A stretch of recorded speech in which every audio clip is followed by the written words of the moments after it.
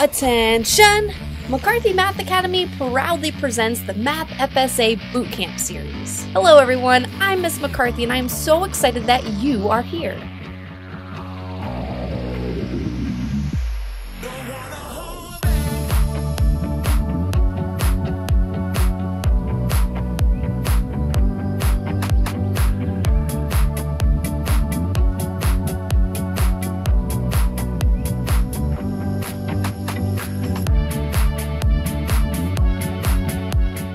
You are more than a test score.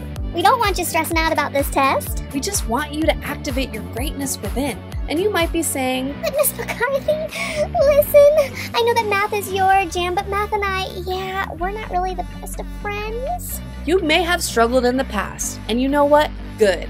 Struggle is necessary because struggle makes us stronger. If we go over something in these videos that you're like, that skill didn't quite click yet, I'm gonna send you to more videos to help you practice. Your teachers and I, we can expose you to all kinds of tools and strategies, but you have to choose to use them. You have to choose to own them. Imagine opening up that test and feeling so excited to throw down your best. This can be your reality. So now is the time that you need to activate the person you were born to be, and let's do this. Are you ready to throw 100% focus, hustle, and heart into this right now? That's what I'm talking about. Yes! Okay, let's go ahead and jump on into today's episode of the Math FSA Bootcamp series. And I almost forgot to say, let me teach ya. What is going on, third grade? Welcome to the Math FSA Bootcamp series. This is video number 19. So I'm hoping that you have the worksheet that you need for today. If not, don't worry. Just look below or somewhere around this video. There should be a link. That link will take you to my website where you can download the worksheet that you need for this episode along with the other episodes in the third grade Math FSA Bootcamp series. So go ahead, pause the video. I want you to solve number 1 and number 2 on your own. And then you're going to come on back to check your work. Make sure you throw down your best, okay? All right, go.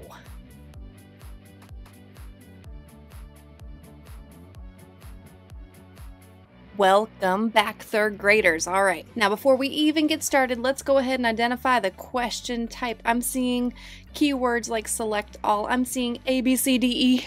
So what kind of question do you think this is? Yeah, it's a multi-select question, meaning that there's probably going to be more than one correct answer. Now that we know what question type it is, let's go ahead and read it and break it down. And remember that you are checking your work as you go. If there's anything that I do on my paper that you're like, hey, that's a pretty good idea, I should probably take that and use it because it could help me learn and grow, then do that.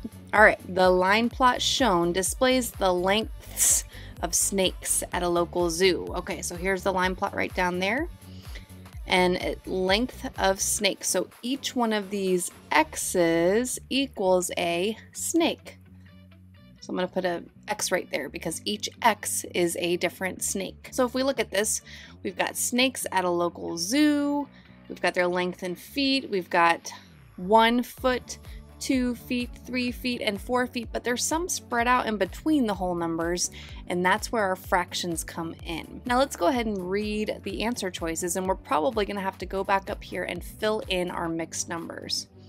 Okay, select all the statements that correctly describe the data. Data is a fancy word for information in the line plot above. So which one of these are correct? That's what we're looking for. Okay. Exactly 4. That's a number right there. 4 snakes are less than 3 feet long. Okay, so where is 3 feet? Boom. Okay, here is 3 feet, and it says exactly 4 are less than that. That means anything this way would be less than that. So it can't be on the 3, but I'm counting 1, 2, 3, 4, 5, 6, 7 snakes are less than 3 feet long. So is it 4? No, it's 7 snakes. So what can we do with choice A? Eliminate. All right, B says 2. 2 snakes are greater than 3 feet. Here's 3 feet. So if we're going greater, it's going to be this way. Well, I'm only seeing one snake that is greater than 3 feet, right? Do you see another snake? No. So only one snake. Therefore, what can we do with choice B? Eliminate. 3 snakes are exactly... So what I'm noticing here is there's a typo. I'm going to fix it here and I'll make sure that I upload the correct copy for you. It should be 3 snakes are exactly 2 2/4 feet long. So just forget about that part. I'll make sure I clean up your copy, okay, before I release this video. So 3 snakes are exactly 2 2/4 feet long. Sorry about that. So what we need to do is find out where 2 2/4 is. Well, here's 2, and then if we're going to go 2/4, that should be this 4 right here, represents the number of jumps between each hole. Let's see if that's correct. Here's 2. I'm going to the next hole number, which is 3. Let's see if it takes 4 jumps. Ready? 1, 2, 3, 4. It does. So this would be 2 1/4. The next one would be 2 2/4, 2 3/4, and then we have 3. So are there 3 snakes that are exactly 2 2/4? Well, here's 2, and then 2/4 would be 1, 2, 3 snakes. So is that correct? It is. Yeah, the typo is not correct, but actually what I was trying to get across to you is correct. So let's go ahead and bubble and see. But we're not finished, y'all. We need to make sure we go ahead and check the next ones too. All right, 1 snake is 2/4 foot. Another typo. This should say foot. I'll fix that as well. I'm so sorry. 1 snake is, so just 1 snake is 2/4 of a foot long. Let's find out where 2/4 would be. So here's 1 hole. 2/4 would be less than a hole, and there's nothing there that's less than a hole, so we can eliminate that one. And 9 snakes are represented in the line plot. Is that true? Let's count up the number of X's. We have 1, 2, 3, 4, 5, 6, 7, 8, 9. Are there 9 snakes? Yes, there are. Okay, so sorry again for the typos. I'll make sure that I clean that up for you before you work on this. If you happen to see the typos too, it's because your teacher printed it out before I had the chance to fix it before I released the video, and I'm sorry about that, but you guys can go ahead and fix it too. Thank you for your patience. Choice C and E are the correct answers here. Let's look at number 2. All right, first things first, let's look at the question type. I see a grid over here, so the answer is going to be a gridded response. And it looks like we're gonna have to do some measuring. Oh boy. Okay, what is the measure of the pencil, this guy, below to the nearest 1/4 inch? So the nearest 1/4 inch would be 1/4, 2/4, 3/4, and 2/4. Oh, I gotta be careful not to get that in there. 2/4 would also be known as 1/2. Okay? Let's take a look at it. So we've got our pencil starting right here at the 0. That looks good. And the tip looks like it's going to exactly right there. So maybe even a little bit past it. That's okay. Because again, we're going to the nearest. So the nearest one would be this guy right here. We need to figure out what the measure of this location is on a ruler. And the cool thing about rulers when you're measuring in inches to the nearest 1/4 inches, it's kind of like using a number line. So here we know it's going to be 3 and a little bit. So 3 is our whole number. 3 and, let's see how many jumps. There's 1, 2, 3, 4 jumps. That means our denominator is 4. And we went 1 jump from the hole, so that would be 3 1/4. But there's a problem, because what can we not put into our grid? Yeah, we cannot put a mixed number. If we've tried to write this in, it might look like this: 31 fraction bar 4, and that is 31/4. Totally different than 3 1/4. So we cannot, absolutely cannot put a mixed number. No, mixed numbers. That's not a hashtag sign, that's a number sign. It is a hashtag sign too. You're right. Cannot put those into the gridded response. We have to change them or convert them into a fraction greater than 1. So to do that, we can start at the 0. We know that our fraction is going to be fourths, so we'll just count the number of fourths it takes to get there, okay?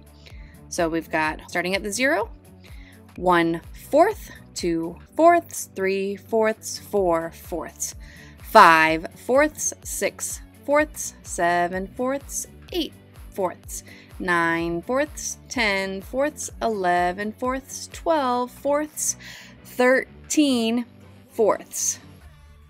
13/4 is what that looks like. To place that into our gridded response, it would look like this. Totally different. I know it looked like we got the same digits and they're flipped around, but that doesn't matter. This is 31/4. This is 13/4. Be very, very careful. Also, if you've been watching these videos for a little bit, you know that with the gridded response, I like to start from the left side and go over, but your teacher might have encouraged you this whole year or prefers that you start from the right and move over. Whatever they say, you follow your teacher's guide, okay? Whatever your teacher says, I want you to follow their lead with this, okay? Don't say, but Miss McCarthy said da da da da da da. Whatever your teacher says here, I want you to follow that. I'm gonna bubble mine in though because it would not be right. I've done all this work for this problem, and if I don't bubble it in, it's gonna be marked wrong, even though I have the correct answer up top. The computer is going to scan the bubbles, and if I don't bubble it in, it's gonna be wrong. Also, I need to make sure that I'm using number 2 pencil, number 2 pencil, and not a pen. Pen just happens to show up better on camera, but I want you make sure that you're using a number 2 pencil. Cool? All right, now you might need some more help with line plots or measuring to the nearest quarter or half of an inch. So I would love to point you in the direction of some more practice. Let's do that now. Okie dokie artichokes. So if you know that you need some more help with line plots, with measuring, with representing data, I want you to check out the link below for McCarthy Math 155. You want to play? You want to pay close attention. You do want to play, but you want to pay close attention to Unit 9, which will go over the same types of skills we worked on in today's episode. Now, in order to access the videos, you do have to be a member, but everybody gets a 7-day free trial. So if this is something that you really know that you need help with, check it out for 7 days for free. All you need is your email and your name. You just fill out a simple form. If you have any issues getting your free trial, email me, I'll help you out. So many teachers and parents and schools and districts even are, as soon as they find McCarthy Math 155, they're like, oh my gosh, this is the program that I could only dream about and I didn't even know it existed. Like, people are so stoked about this program, and that makes my heart so happy because here's the deal. I created McCarthy Math 155 because it's what I wanted and needed in the classroom as a teacher. They're fun, they're engaging. As teachers, we often have to move on to the next unit, but we know that we have kids who can totally get it if we just gave them the chance. Well, this is the chance. So I hope that you check out this program. I hope you fall in love with it. I know a lot of teachers out there are super grateful that they found it, and that makes my heart so happy. The next link that I'd like you to pay attention to is to the How to Pass the Math FSA series for the same standard that we worked on today. I've linked it below, or the link might be somewhere around this video to the playlist for it, but check it out. Now just keep in mind that I created this back when the FSA was a computer-based test for 3rd grade, and now it's a paper-based test. So the problems, they look a little bit different because we're not going to be doing the test on a computer this year. It's excellent practice, and I hope that you use it if you know that you need more help. I'd love for you to follow me on Instagram and Facebook at McCarthy Math Academy, and of course you can subscribe here on YouTube. That way you're the first to know when I drop a new video. And while you're at it, if you are watching from YouTube, if you could take a quick millisecond to smash that like button, that would be super duper awesome. Not for me or because it makes me feel good, even though it does make me feel good, but more importantly for my mission. You see, I'm on a mission to make math fun, make it click, and make it stick for as many 3rd, 4th, and 5th graders as possible. I'm trying to reach as many students as I can because it breaks my heart when I see students struggling with math. I know that they can do it, and I want to make sure that they're getting the help that they deserve, helping your teachers to get the help that y'all deserve. So please hit that like button, and just know that when you do that, you are most definitely transforming somebody's life. Thank you so much for that. There's the dog. Did you guys hear the dog in the other episode? The dog is barking again. I don't know, it's like a puppy or something, but Every time I start to record, the dog just wants to bark and bark and bark. It is what it is. All right. And finally, before we go, I just want you to know that you were created for a purpose. That's right. You are the ones that we have been waiting for. So find your light and shine it bright. Watch out, world, because we have a whole new generation of world changers, that's you, who are about to step it up and make this world a better place. When you have the choice, choose kindness, and you always have that choice, so choose kindness, y'all. And I will see you all on the next episode. I wonder if the dog will still be barking in that one. We'll see. Bye, guys.